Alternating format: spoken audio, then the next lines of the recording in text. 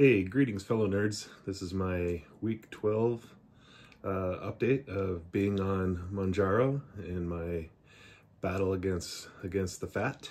It's the 8th week I've been on the 7.5 milligram level of Mounjaro, and honestly I kind of had a little bit of a setback this week. I gained 2.6 pounds for the week. So you know, I've had a lot of losses in a row, and now I had a little bit of a gain. I think it's likely water weight. We'll talk more about that here in a second, but unfortunately it is a small gain, and it is what it is. It puts me at 21.2 pounds in the 12 weeks I've been on Mounjaro loss. So that's still positive about things. Still think I'm progressing. I feel good. Just for whatever reason, it seems like the scale ticked up just a bit. This week, side effect wise though, was stellar. I didn't have a single side effect, I think, for about the first time since I've been taking this medication. So I injected it in my belly. I drank a protein drink before the shot as well. So I finally feel ready to titrate up to the 10 milligrams. And I'm really excited about 10 milligrams because in the study that they did, it was the people that were on the 10 milligram and the 15 milligram levels that had the best weight loss. So I think that range. So there's a 12.5 available in between those as well. But I'm finally, I think, up to where hopefully I'm in that butter zone, and I can quit focusing on wanting to titrate up and just kind of focusing on let's maximize this every way possible, which I always do try to do. So I went through the battle already. Just finally won the battle to get a new prescription for the 10 milligrams. So first thing you have to do is you get your doctor to send over the prescription. So I need a coupon. So I got me a new. I'll show you this. I got it folded so you can't see my actual numbers, but this is Eli Lilly on their website makes a coupon available that if your insurance will cover it, it's awesome, because then you can get the medication for only $25. So it normally retails for like over $1,000. If your insurance doesn't cover it, unfortunately mine doesn't, you still get about half off the cost. So it's really substantial. So I'm paying out of pocket for this. I got to have that coupon working. Now the coupon requires what they call an ICD code for it to work. So they're ICD codes. So they're on ICD-10 is the latest level. A couple of years ago, they were on ICD-9. But basically, whenever you get a diagnosis from your doctor, they give you these codes. So for example, diabetes, which is what I have, which is what you need to get the coupon to work, they all start with an E11 dot, whatever, and that's your diabetes ICD code. Now, I ran into problems before because my doctor also sent an obesity code, which is a Z68. And for whatever reason, the pharmacy had issues going, and we had to go back and forth a few times so they could finally get that code to apply. So this time I made sure my doctor sent it with only the obese or the diabetes code. And I just talked to the pharmacy, had them apply the coupon, and it's all worked. So tomorrow will be my first day on 10 milligrams. So pretty excited about that. You may have seen in the news as well. So Mounjaro is basically, it's so with these codes for your insurance on Mounjaro, it requires diabetes, right? So the chemical name of Mounjaro is tirzepatide. Eli Lilly announced they've also received approval for this drug as a weight loss drug. So it's no longer going to be only for diabetes. They're going to do it under a different brand called Zepbound. It'll have coupon cards available as well, work the same as what it does for Mounjaro. So people that don't have diabetes can also now get the awesome weight loss benefits of this. So it's real similar to, if you know Ozempic, right? So Ozempic, you probably heard of that maybe. The chemical name for that is semaglutide, and that is the diabetes version, Ozempic. But they also have a brand called Wegovy, which is for weight loss, for obesity. So it's the same way. So Ozempic and Wegovy, they're the exact same medication.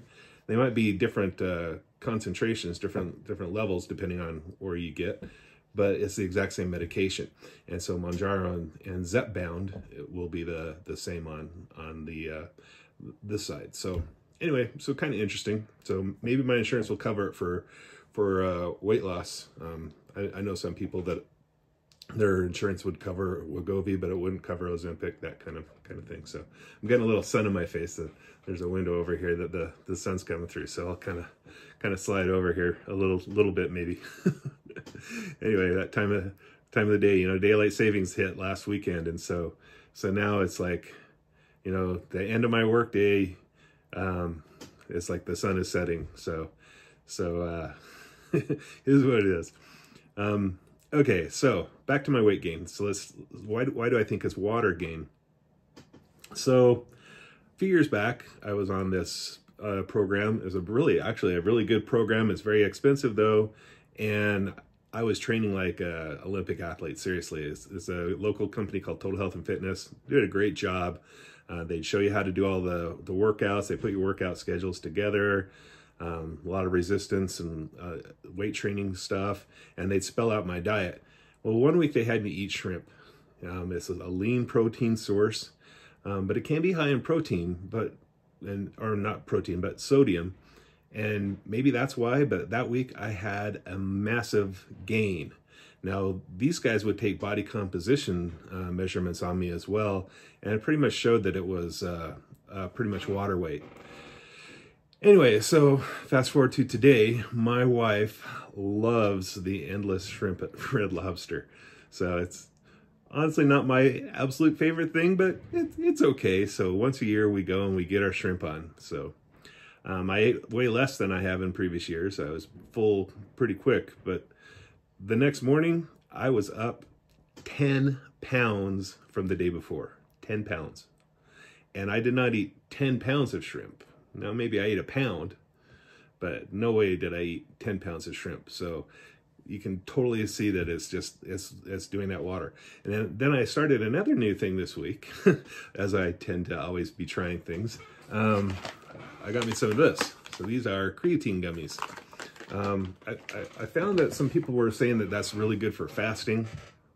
And it's also, it's kind of documented that when you start using creatine that it can cause some water retention when you start taking it. So I started taking it, so that could be playing a factor as well.